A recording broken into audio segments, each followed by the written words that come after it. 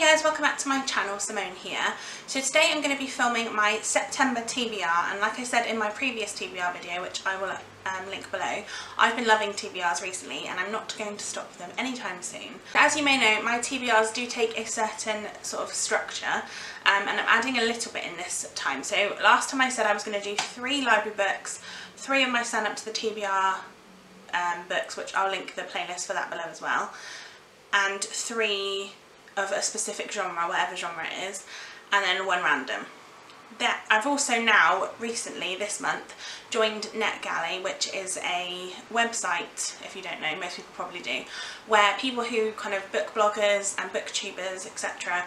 Can get ebooks which are sent out before the publication date of the book, so like an early release.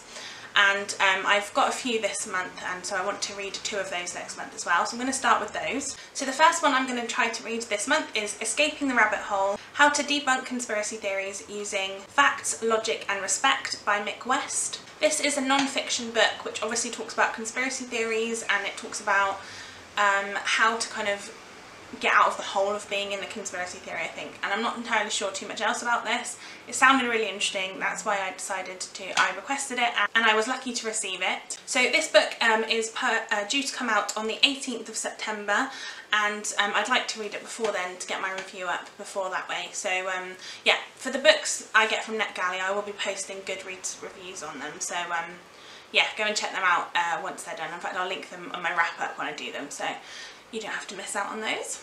And then the next e-arc that I have is Accused: The Unsolved Murder of Elizabeth Andes, and this is by Amanda Rossman and Amber Hunt. Now this is another non-fiction about a woman who was found strangled, bound and stabbed in 1978, and the police, I think within a few hours, had decided that it was an open and shut case. And her childhood sweetheart, or college sweetheart, was arrested, and the police and the prosecutors still think they had the right guy, but I think he's been found not guilty, is it by 2 different juries, and I think he's released, and it's kind of about the 2 sides, I think. And this one is another one that comes out on the 18th of September, so again it's one I want to read because I'm really excited, and I'm just really happy to be able to get books early. Like, I feel like really privileged for that, so thank you so much to NetGalley. And also, so Diversion Books was the publisher for Accused, and Skyhorse Publishing are the publisher for Escaping the Rabbit Hole, so again, big thank you to both of those publishing houses. So according to my sort of schedule that I've talked about,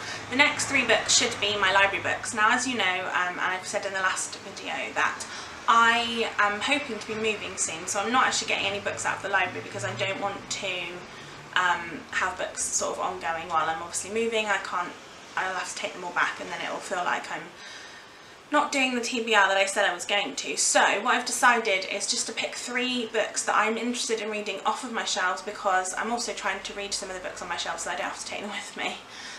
Because obviously lugging lots of books around is a lot, and I do have a lot of books, as you can see. So the first book that I've decided to pick up is, strangely enough, another non-fiction, which I think is kind of a theme for me at the minute. I really am enjoying non-fiction books. I am just really excited to kind of read some more non-fiction, so I'd love recommendations if you guys have any. But this one is Portrait of a Killer: Jack the Ripper Case Closed by Patricia Cornwell. Now, if you've watched my videos for a long time, you'll know that Patricia Cornwell is one of my favourite authors. I love the Case Scarpetta series that she wrote, which is it's a fictional series basically, but this is basically but Patricia Cornwell as an author, it says inside here that she helped to establish the Virginia Institute of Forensic Science and Medicine and serves as its chairman of the board. And I think she has a lot of knowledge of the kind of criminal investigation side of things, and I think because of that she's used her skills to try to figure out like what the Jack the Ripper story was, and kind of exactly what might have happened and what she thinks the conclusion to that is. I have always been fascinated by true crime. Again, is another thing that I've said. I love non-fiction, and I specifically love true crime.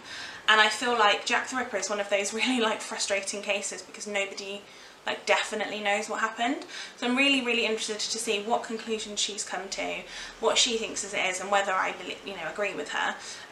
This is quite a big book. I think it's about was not as bad because I thought it's nearly 500 pages, so it's not too bad. I feel like this one I'm going to fly through it because, like I said, I love true crime and I love to read about this sort of thing, so I'm definitely excited for this one. Then the next one I've chosen, apparently I've decided to go for the difficult books this time. I have decided to read the sequel to a book, which, let's be honest, we all know how bad I am at reading sequels. But this one is The Two Towers by J.R.R. Tolkien. This is the second book in the Lord of the Rings trilogy, the first one being The Fellowship of the Ring, had to think then. I really struggled, like the first book I found really difficult to read, but I really enjoyed it. I've had this book on my shelf for quite a while now and I just really want to read it, to be completely honest with you. Yeah, so not really much else I can say about it other than the fact that I'm desperate to get on with some of my series because I feel like it's getting a bit silly now how many series I've read, like the first or second book too, and then not actually read anymore. So yeah, I have this on my shelf and I've decided this month is going to be the month to read it.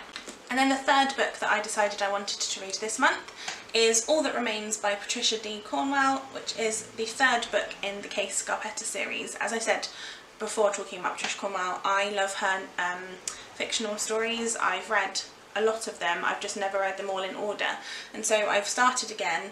Like I said, I've read the first two and I decided I'm going to pick up the third one this month. I feel like having a non-fiction and a fiction book written by her is going to be amazing, and I'm really looking forward to doing that because, like I said, I think this series is one of my favourite series. It follows Case Scarpetta, if you don't know, who is a who is the chief medical examiner in Virginia County, and I've loved the first, I think I gave both the Postmortem and Body of Evidence, the first two books, a 5-star, I can't completely remember, but yeah, love this, can't wait to read it, and yeah, excited to continue on with the series. So the next three books are going to be the last three books to my Stand Up to the TBR this round 3. I have read all the others now, so this is going to be the last three that I actually own. So the first one of those is A Monster Calls by Patrick Ness, which I don't know a lot about other than people have told me how much it makes them cry. And I'm kind of a bit nervous about that because I used to never be a book crier, but recently, I mean, I don't know if I'm just emotional, but I have cried at a lot of books and I find it quite easy now to cry at a book, so this is going to probably destroy me. I think it's about a little boy named Connor whose mother, I think, is ill, and there's something about him seeing a monster climbing in his window. Other than that, I don't know anything else. I don't have the illustrated edition, which I think is a little bit upsetting, not upsetting, but like disappointing, I suppose. A lot of people have said that the illustrations are amazing, but I've also read one Patrick Ness book before and I wasn't the biggest fan. I read what was it called? More Than This? Was it?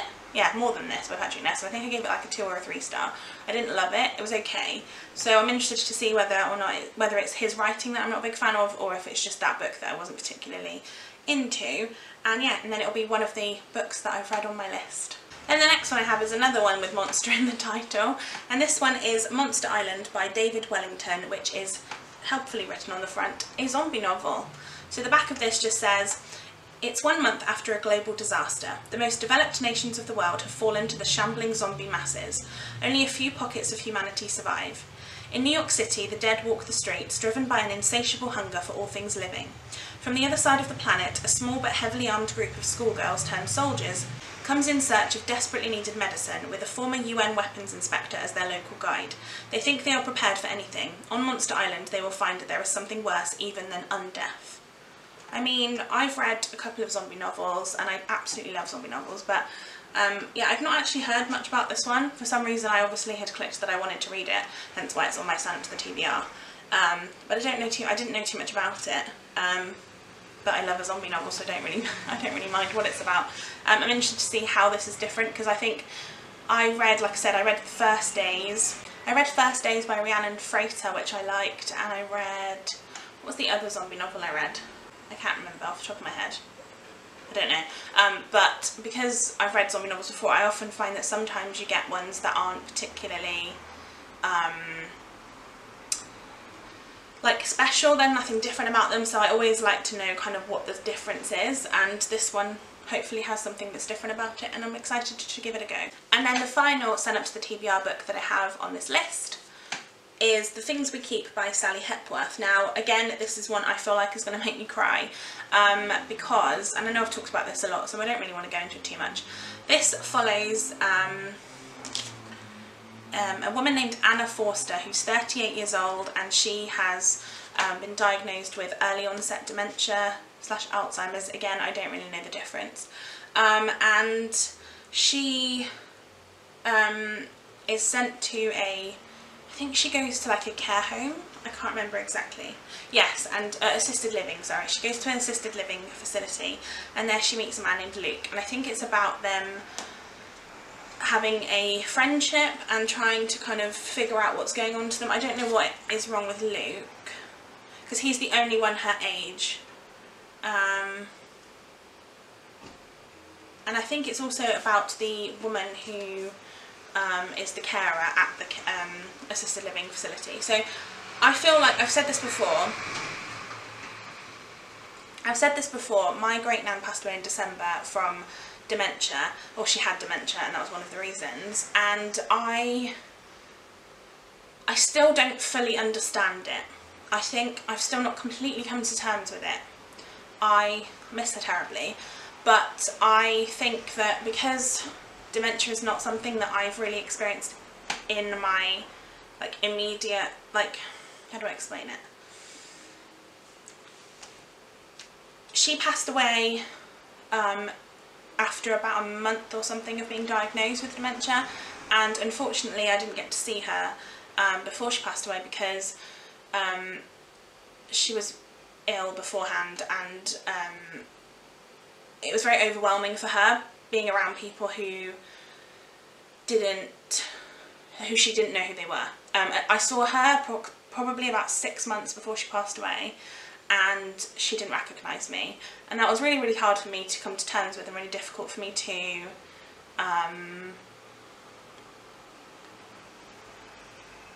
it was just really, really hard. And I think that, so I didn't go and see her again because it was confusing to her. And to be honest, she lived like 2 hours away, and so we didn't see her, when I say like regularly, I mean we would go and see her a couple of times a year kind of thing, but we were always on the phone to her. But because obviously she was so confused with it, obviously my dad and my grandparents really went to see her a lot, so it wasn't like she was on her own, it wasn't anything like that. But it was difficult for me because she didn't recognise me, and I didn't want to confuse her. And I feel like it's because of that I never totally understood exactly what was going on, apart from the fact she didn't recognise who I was. And so I'm hoping this book helps me to understand some more about dementia without it being too upsetting for me to read. Yeah, I really want to read this one because I do think this will really help me and maybe help me come to terms with it a little bit more. I'm not 100% sure, but I will let you know once I've read it.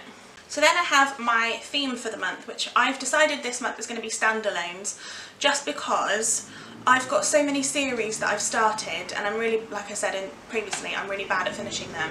The only problem with filming at 8:15 in the morning is the fact that everybody's driving to work, and so that's all I can hear. Oh, it's frustrating.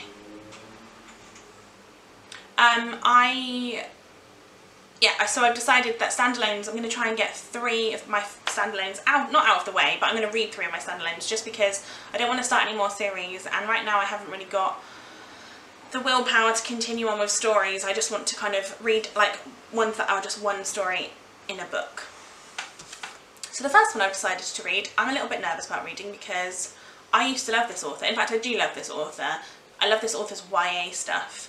But I read one of this author's adult novels last year and I really didn't like it. So I'm really hoping, because this is another adult novel, that I'm actually going to enjoy this one. I don't know how it's going to go. This one is Attachments by Rainbow Rowell. I read Landline by her last year, like I say, and I absolutely disliked it. I really did not like it at all. But I've loved Fangirl, I loved Eleanor and Park, so...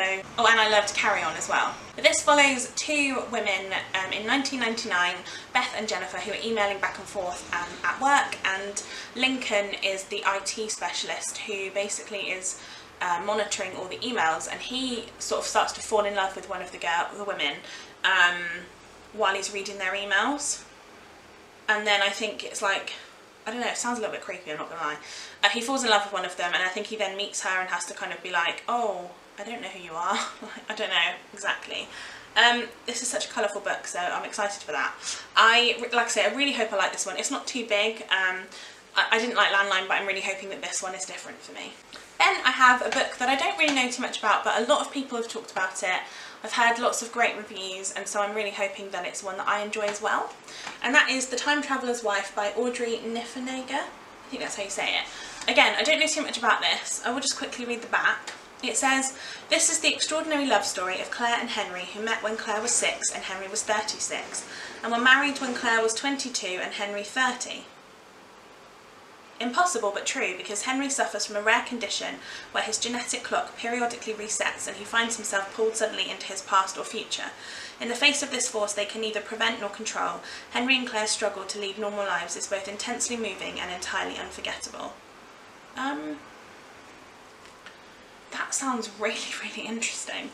I read first 15 Lives of Harry August 2 years ago and loved it. Last year I read How to Stop Time by Matt Haig, absolutely loved it. I feel like this could possibly be the next one in that sort of time travel thing that I'm really enjoying, so I'm really, really hoping I do, because that sounds really interesting.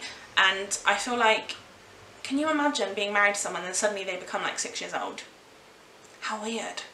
I don't quite, I mean, yeah, it sounds incredible. I cannot wait to read this now. I didn't know what it was about really, so now I've read that, I'm like, definitely. Okay, and then we have a controversial one, both for me and for everybody else. This book, according to Goodreads, it has a number, so it has like a number in a series after it. However, it came out in like 2000, I think, or something like that. It came out like 15 years ago at least. And none of the other books have been published, and I don't think there's any plans for them to be published. I think it was announced and then it never happened. So I'm counting it as a standalone. And you may all know what I'm talking about, because I have previously said how much I don't like this book. I tried to read it, or I read it and didn't like it, and I've kind of mentioned a few times that I want to reread it to see if it was the time when I read it that made me not like it, rather than the actual book itself. Let's give it a go. Ready? You ready? What do you think it is? Have a guess in the comments before I say it. So it is The Host by Stephanie Meyer. Now this book is huge. Actually, how many pages is this book? Oh, it's not too bad. It's 618. I feel like I'm so used to reading 1,000-page books or like 800-page books that 600 pages is like nothing to me. Which sounds really weird. Like I said, read this. Another time, it's like a... I've mentioned this in my recent sci-fi reads and recommends, so I'll link that video below.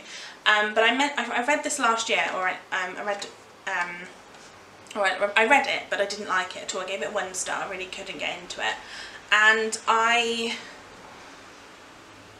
feel like the only reason I didn't like it was because I read it at the wrong time.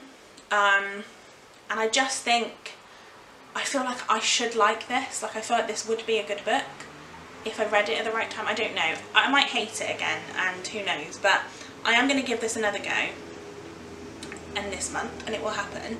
I'm kind of scared, also kind of excited. Don't really know how I feel about it. We'll see how it goes. Okay, and then we have my favourite bit of the video where I pick a random book. So I have my laptop on the side down here. I'm going to go to my Goodreads owned shelf, and I'm going to press random. So, is it on random? Yeah, so it's loading. When it loads, I will look, because I have now done this twice, and twice I've had quite an interesting reaction. The first time it was massive, and I was like, oh god, I've got to read a huge book. Second time was Christmas. Third time, what do we think? I'm excited. I don't know what I want to read. Let's find out.